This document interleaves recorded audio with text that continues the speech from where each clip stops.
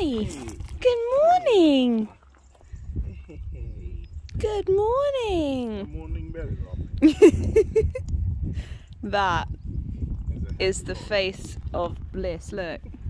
It's a happy dog. Oh. Happy, Hello. Hmm? Yeah. Hello. Oh. Mr. Happy. Oh, a happy dog. Or just a happy, happy, happy dog. Oh. Look how happy he is. Hello. Look at the wagging tail. Hi. Hello. Oh my goodness.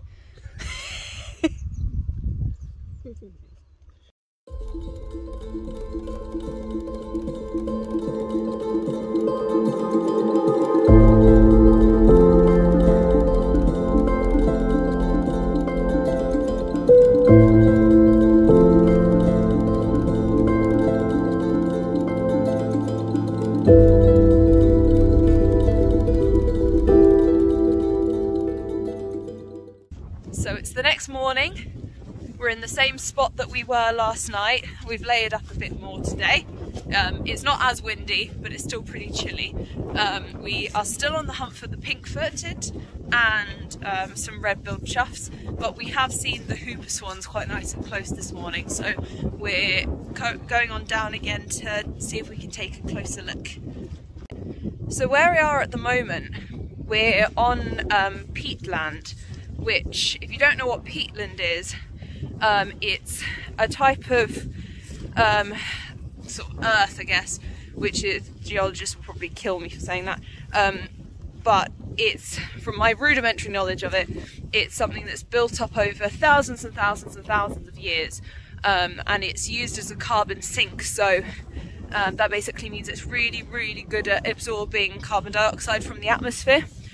So it's incredibly important for climate change, and you might have seen before that there are sometimes there can be peatland fires, and it's a big problem because it releases CO2 into the air, and they have to be very, very wet, so if they dry out too much they can burn, and the thing is they keep burning underground because there's so much gas stored underground.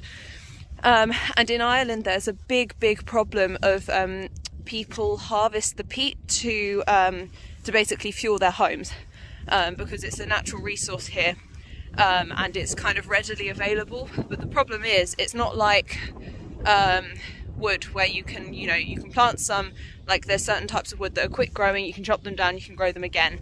Peatland is, there's basically, people have tried to study peatland restoration and there is no way to restore it that people know of yet. So once it's gone, and there's very, very few parts of peatland in Ireland which haven't been damaged. We've been to a couple and there's some they're really small areas that haven't been damaged. So this is quite a good spot to show you exactly what it looks like. Let me turn the camera around. So you can see all the black here. All of the black bits, that's basically where it's been dug up. It's quite uneven ground, and you can kind of see where they've dug tunnels of the peat, and you can see like down here it's really, really wet, and that's where all the water that the peatland would usually absorb, it's now just kind of here, and then they store it in. Oh wow! Oh wow! So snipes. Snipe! They were just here. Yay! Oh, that's exciting.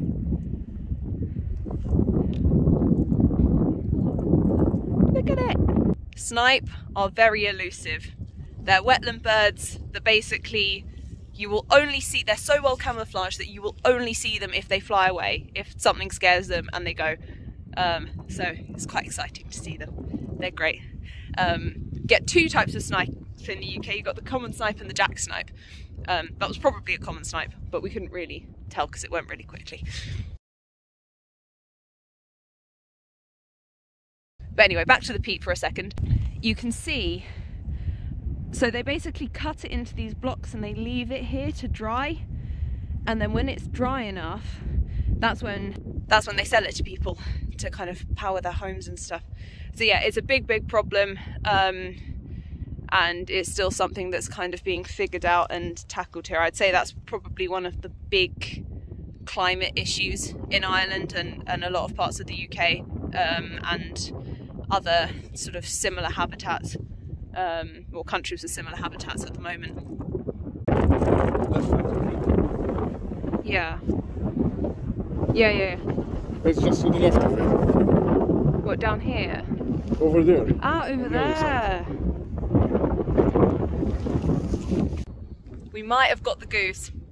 Alvin has seen something very goose-like on the opposite side, and it's got a dark head, which a pink-footed goose has. So we may be in luck. We're just trying to ID it a little bit further and see. Yeah, we've got the pink-footed goose. It's feeding on the other side. We're a bit far away, but Alvin managed to get a shot. Hang on, the reflection of my hat's in there. There we go. Oh, that's so exciting. That's brilliant. Let's see if we can get a little bit closer. Yeah. See if we can see it a little bit better. We've got 18 lapwings down there, we've got some hooper swans in the lake, and we've got the pink-footed goose on the other side feeding. Not a bad start to the day.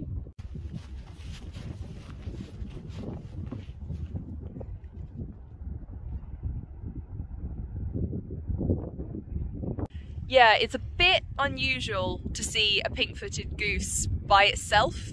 It's quite lonely. Yeah, it looks quite lonely. They're usually found in flocks, so this one has obviously got separated, and now it's just sort of here, not knowing where its friends have gone, not knowing which direction it's supposed to go in. Yeah, because they're normally found in Iceland, Greenland and Svalbard, and normally they winter in parts of northwest Europe, such as Denmark and the UK. Yeah, but Ireland is a little bit out of its range. They do winter in the UK, but usually they don't sort of find themselves as far across as Ireland, especially this far west of Ireland, because we're kind of the most westerly point, really. Hopefully it finds its route back, and finds its route back home, and yeah, poor thing, joins a flock of its own. Yeah, it does really not look like it knows what to do with itself. Yeah, it's been sighted earlier this week, so it's been here present for a few days. And yeah, we got to see it this morning, which was very, very good. Yeah, and we're here for another couple of days, so I think we're going to head off now because it's right over the other side of the loch. So we're going to head off now to try and see some of the red-billed choughs. So we've been told that there's a flock of around 30 that sort of normally in the area. Yeah, and we have seen a flock of around 30 corvids in the distance, so it could be them. We're going to try and find out, but we are probably going to come back just to see if we can see the pink-footed a little closer another day.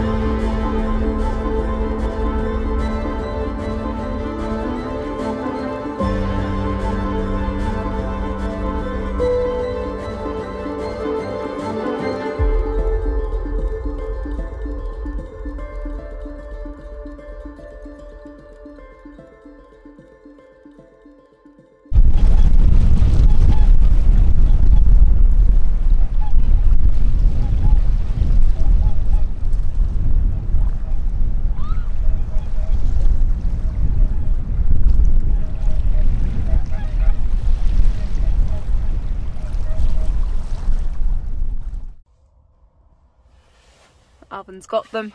Yeah, they're just over there.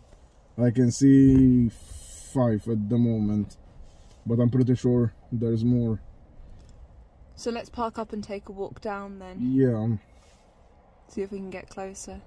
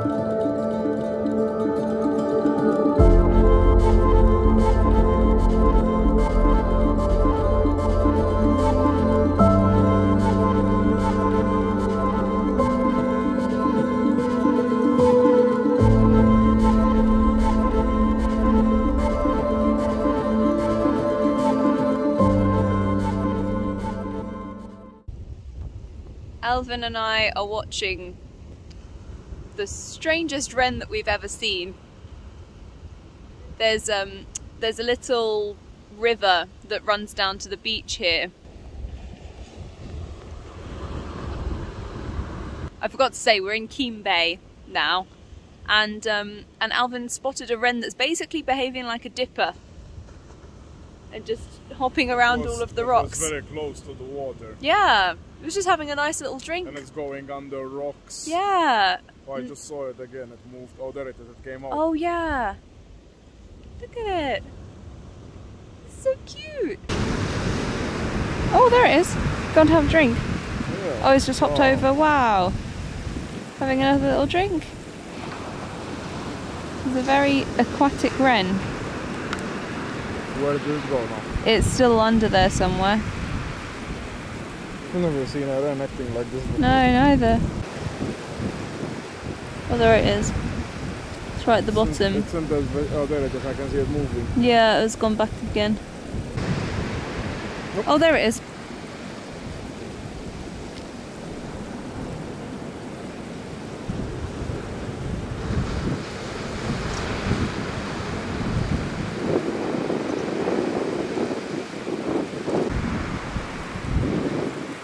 Oh, there it is. It's on the rock. Whee! So cute.